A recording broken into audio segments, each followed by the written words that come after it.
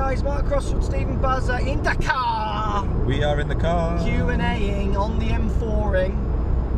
Both hands are on the wheel. Stephen is holding all the devices. Don't anyone report me to anybody. Question time, Q&A, Ask Golf Guru Q&A channel. Hello, welcome to my Q&A channel. Welcome, Stephen. Hello. To the Q&A channel. Questions about knees. Let's get knee in. Let's stick our knees in. Is that let's get stuck in? Yeah, let's get stuck in.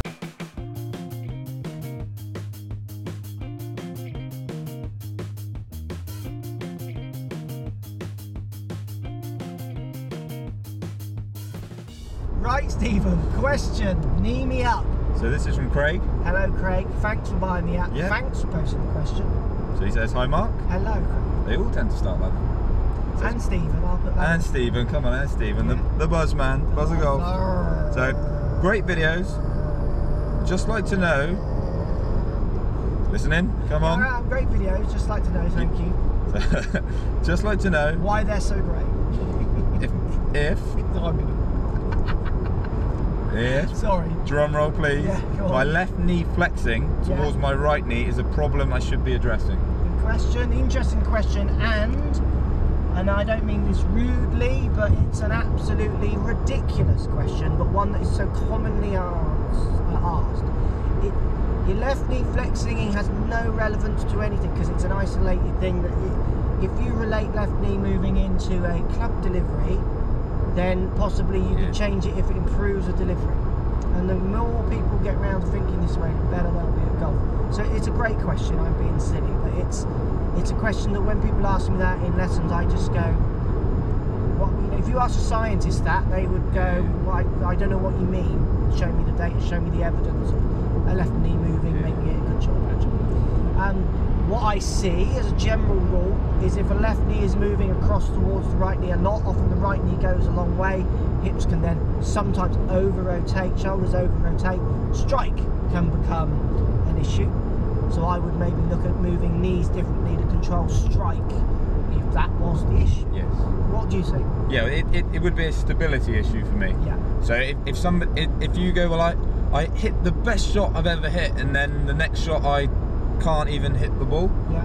You go, well, maybe if we were to improve your stability, you would improve your shots. Yeah. So when you're looking at stability, I'm looking at sort of the pelvis region. Yeah. So then as soon as the knees are very compromised, the pelvis tends to, like you say, over-rotate and do different things. So.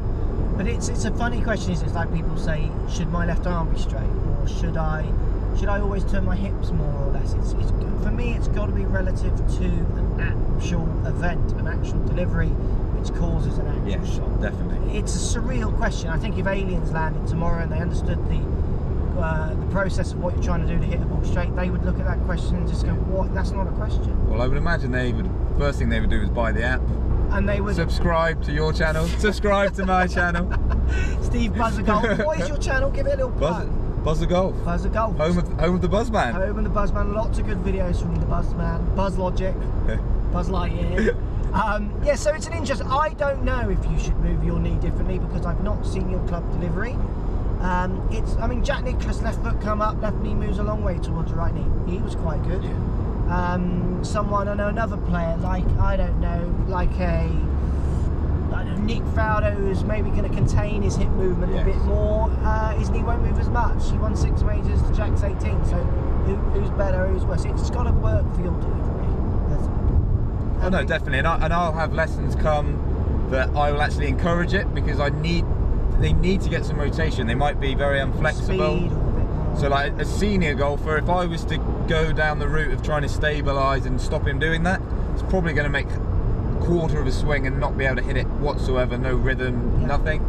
When I get somebody else that looks a bit floppy and looks like they've got loads of power, but they can't control it, that's when I go down that other route, and yes, I would start making a change. Cool, good stuff. Thank you for the question, Craig. It was Craig, wasn't it? It was Craig. It was a good question and a silly question, and I don't mean that rudely. Those questions are the best because we learn from them so much more. Ask the questions now, no matter how silly. There's no silly question. No. If you don't know the answer, it's not a silly question. Even though I said it was. I was just joking. Thanks for watching. Post comments down below. As always, thank you, Stephen, for your time. Speak to you all Thanks for watching. Subscribe to my YouTube channel for loads more videos. Find me on Instagram @CrossfieldMark, also on Twitter @4GolfOnline. Find me on Facebook, Mark Crossfield. Thanks for watching. Post comments as always, and see you soon.